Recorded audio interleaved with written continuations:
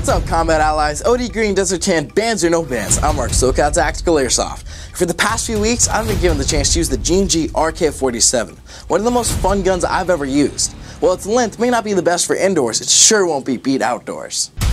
The G&G RK47 comes with the 9.5-inch key mod rail and a hardwired MOSFET that nicely pairs with the included electronic trigger module.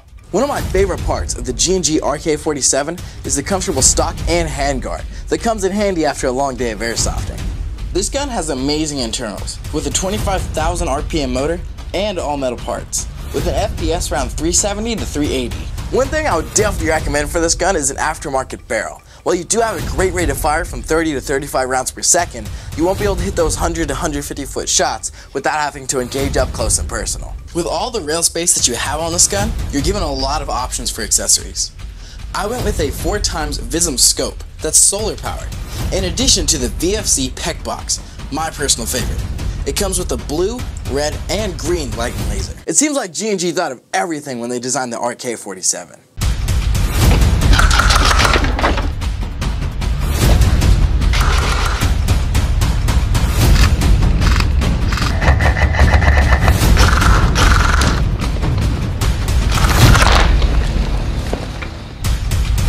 If you want to check out the G&G RK47, then you can do so here at Extremetronics or at extremetronics.com.